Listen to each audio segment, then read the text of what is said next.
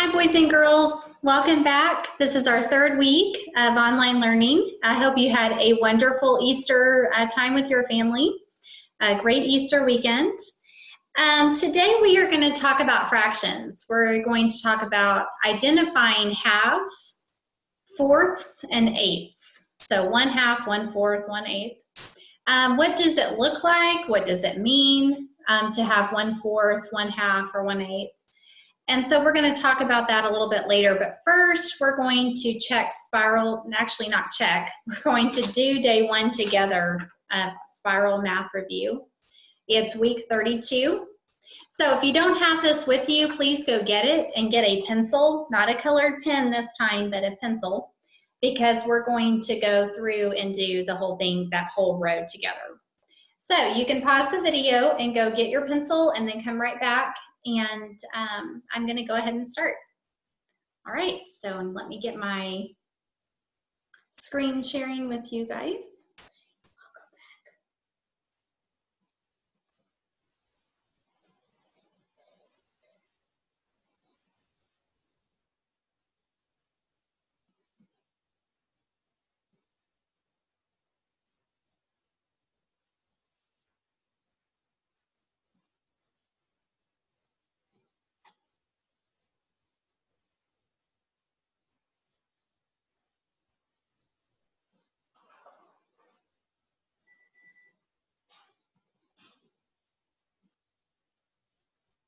Okay, well, it's not wanting to work today. I'm not quite sure what's going on here with this.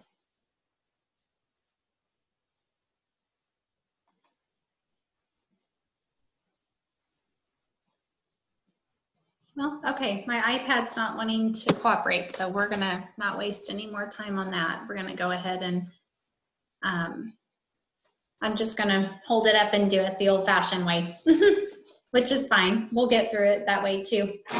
Okay, so on day one, spiral review, you see right here it says draw a square. It's right over here. Draw a square.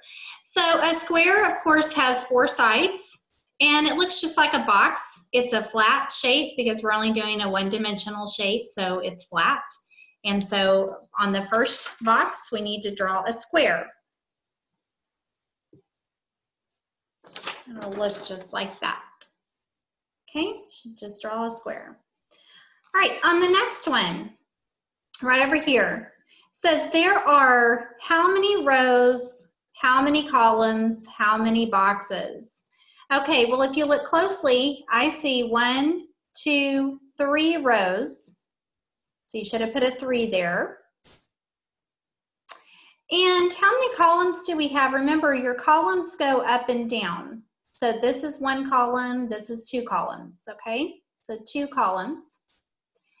And then for boxes, we have 1, 2, 3, 4, 5, 6 boxes. However, you can count by 3s. Okay, you can do your skip counting, and you can do 3, 6. That's a lot faster. We just do our skip counting, but 6 boxes is what you should have there. All right, the next one, circle the shape that is partitioned into equal parts. Okay, now we don't have parts unless they're equal. Okay, so here, this would be equal. They're all the same size, and you can tell just by looking at it that this shape is divided into equal parts. This right here, look at this. These are much smaller than these shapes down here. So these are not equal parts, okay? They're not equal at all. So you have 2 equal up here and 2 here, but the whole shape is not partitioned or divided up into equal parts. So that doesn't work. So you should have circled the first one. All right, on the next one, it says, which tool should be used to measure the length of a bicycle? Okay, I would not use a scale because if you remember last week, we talked about that, and a scale measures like fruits and vegetables. It measures weight, the weight of something, okay? You put something on a scale, maybe a box, When you go to the doctor's office and the doctor weighs you, you stand on a scale. So that has to do with weight. So we're not measuring the weight, we're measuring the length, how long the bicycle is, okay? We certainly would not use a tablespoon. That's just kind of silly, isn't it? Tablespoon is little, and it wouldn't even be near close to measuring a bike. Can't do that. It's impossible. So the only thing left is a meter stick, which works perfectly, okay? Meter stick is 3 feet long, and it's a little bit longer than a yardstick. And so we would definitely use a meter stick to measure the length of a big object such as a bike. All right, the last one. How many inches in the worm is the worm? Okay, well, inches on a ruler, we've talked a little bit about this too when we did our measurement. Each one of these is 1 inch. From this point to this point is 1 inch. From this point to this point is another inch, which is 2 inches. And then from 2 to 3 is another inch. So each one of these is 1 inch. Well, we have 1, 2, and 3, and we have about 3. It's a little shy of 3 inches, but it's about 3 inches. Down here on the other side of a ruler, you have your centimeters and your meters. Okay, so it wants us to measure in inches, so we would use this side of the ruler. The inches are spread apart. They have more of a gap in between each one of them. All right, so that's day 1 on spiral math. All right, the next thing I wanted to show you is the video for 12-1. So we're gonna hop over there and I'm gonna pull up the video and we're gonna watch that for a minute.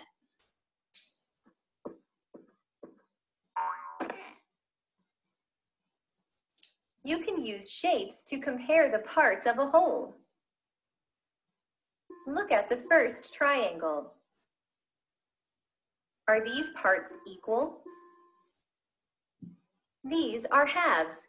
Halves are 2 equal parts of a whole. Are the parts in the next triangle equal? Okay, so what do you think? Doesn't look equal to me at all.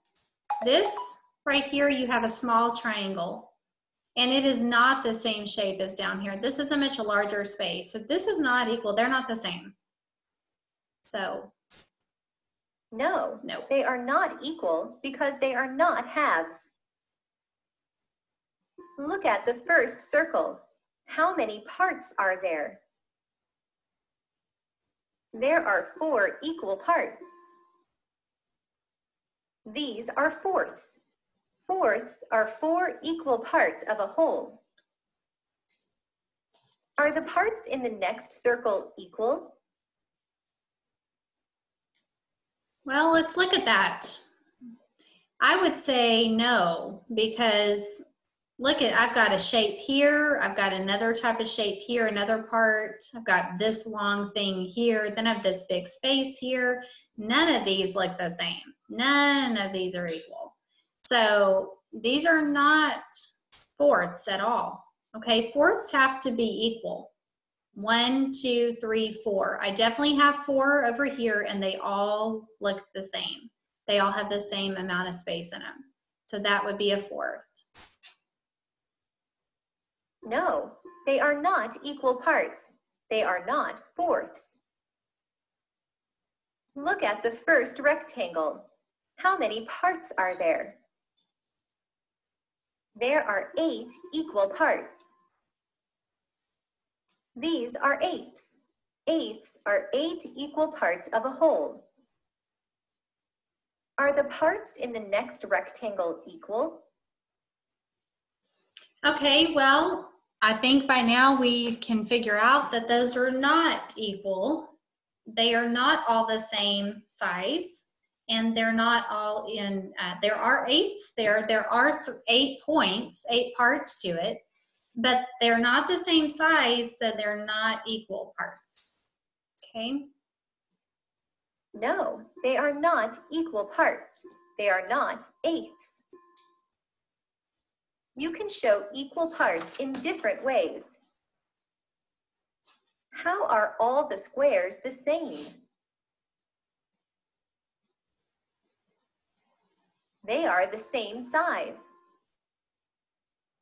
They all have 4 equal parts. These squares all show fourths. Now you know the difference between equal and not equal parts of a whole. Okay, so now we've learned to recognize a half, a fourth, and an eighth, and we've seen what they look like. Okay, so the next thing that we're going to do is I'm going to try to share my iPad again. So I'm going to go up here to share screen, and I'm going to click on it, and I'm going to hope that it works this time. Let's see. It's just not wanting to pull up what I need it to for some reason. I don't know why it's not connecting. Okay, well, we're gonna have to improvise here. That means I'm just gonna have to use what I have to make this work. Okay, I'm gonna hold up my book. This is our math book that we have. And what I wanna show you is the first page says, use one type of pattern block to cover this shape. Draw lines to show how you placed the pattern blocks. How many parts does the shape have now? What do you notice about the parts? Okay, well, I have a whole part here, don't I? It's not been divided. I don't have any lines. I haven't partitioned it. I haven't broken it up in any way. It's just one whole shape. Okay, so it's a whole. You call it a whole. Now, if I put, and this is going to be tricky doing this backwards like this. If I have a shape here, and it is divided, and I've drawn a line right here, you can kind of see my line right there. So, oh, I have divided it into what? Fourths? Eighths. No, half. Okay, so here is a half. That would be my 1/2. I have 2 parts, but I took one away, so now I have 1/2, okay? Now, I can put these shapes back here. This is the part that's gonna be tricky. Doing this like this, but I think y'all will, this is interesting, isn't it? So if I have my 2 parts here,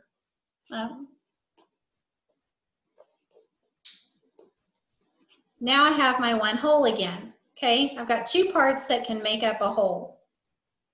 All right, so I've got my 1 whole.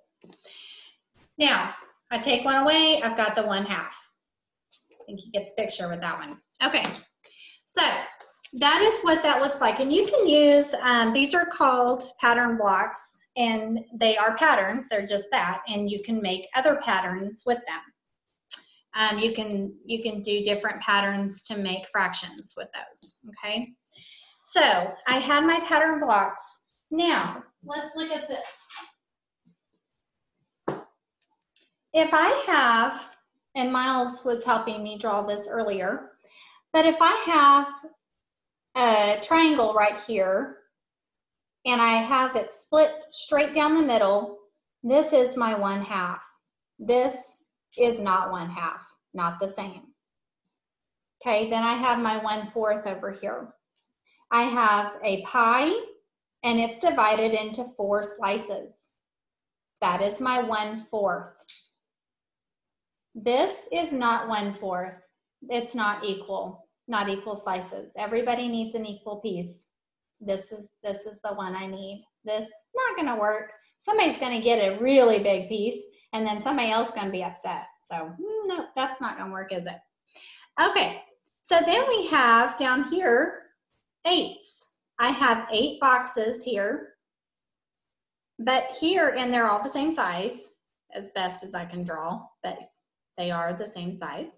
And then here I have, this is not 1/8. Look, I have a big space over here and little places over here. So that's not gonna work. So it's not 1/8. So just because something is divided up into 8 parts Doesn't mean they're equal. Doesn't mean it's actually an eighth, okay? And I also want to show you how to write this, okay? I want to show you how you can write the fraction, because that is very important. You are going to be writing fractions in some of the other lessons that we do. So 1/2 is just a 1/2, because you've got the two parts, 1, 2, and so you shade in 1, it's 1/2. Then I have the 1/4, it's 1/4. I have another pie, I've broken it up or partitioned it into 4 parts. I shade in 1, it's 1/4. Then I have my 1/8, 1/8.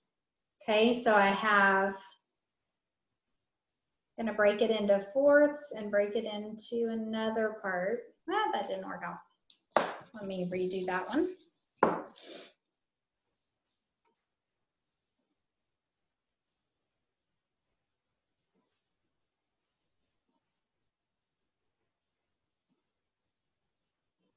There we go. So I have my 1/8 here, and I shade 1 in, and then I've got my 1/8. Okay? So these are how you write the fractions that we've been talking about today. All right.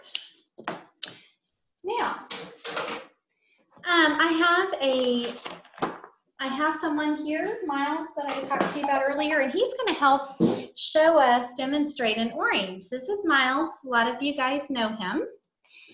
And Miles, I have an orange, or you have an orange here, okay? So what is this orange right here? Can you hold that up and tell them what this part is? So this whole orange, as you can see, is one whole. Now when you take this apart, now you have 1/2. Only a half left. See? Because this is 1/2. This is 1/2 of the orange, and here's the other half. And then you put them together. And it makes one whole. And you got your whole again. But Miles, are these equal halves? Yes. Yeah, they're equal. So they're equal parts. That means it's a 1/2 for sure. Now, here is fourths. So we have this is 4, because in each orange has four slices, and there's 8 in 8 total. Yeah, there's 8 total in one whole orange. So when you break it apart, you have 4, and then they're all equal parts too. So that would be a 1/4. Now, this is also 1/4. One whole. Because you put it back all together. This is all one whole orange. This is 4, and this is 4. So put them together makes one whole. Now, here's 8ths. This is one whole orange. Now, break it apart into 8 pieces. Yeah. You've got your 8 pieces. Yeah. So there it is. It's broken up into 8s. Miles, are these all equal pieces? Yes. Are they equal parts to the orange? Yeah, they're all the same size, and So they all now, look the same. This is one whole. This is one whole. But now this is 1/4 because I have 4 oranges. Then this is okay. So this is 1/8 of the orange. Yes. So. And then show them 1/2 again, just half the orange. So these two compared together, this is 1/2, and then this is one whole, because there's 8 slices all together, and it equals one orange. But now this is 1/2, and then this is 1/4. Okay. There you go. All right, thank you, Miles. Thanks. Okay, so Miles is actually was doing fractions too in 4th grade. He's in 4th grade, so he was doing fractions as well. And he likes fractions a lot. All right, and he likes to be silly. So anyway, we will end with that. And what you're going to do tonight is you are going to get in Pearson, and there's some homework in there for you to do, and you'll watch another look video. I believe you're watching that today. You may not be watching the video today. I think you're doing a worksheet. Actually, you're doing independent practice. So you're not going to be doing another look video. But I am going to show you what the page that you are going to do looks like so that you know what to look for once you get into Pearson. So here is what it looks like. It's the independent practice that we would do in class. And it's going to look like this. This is the sheet that you're going to want to do tonight for homework. Okay? So just take a picture and email it to me and to Ms. Patterson. And that's all that you have for that. Okay? I hope you have a great afternoon. Get your work done, have fun, and have fun with fractions. Play with an apple, play with oranges, try to break them up into equal parts, and play with some fractions and try to recognize what 1/2, 1/4, and 1/8 is, and practice writing those out too. That would be great practice for you guys. All right, I will see you tomorrow.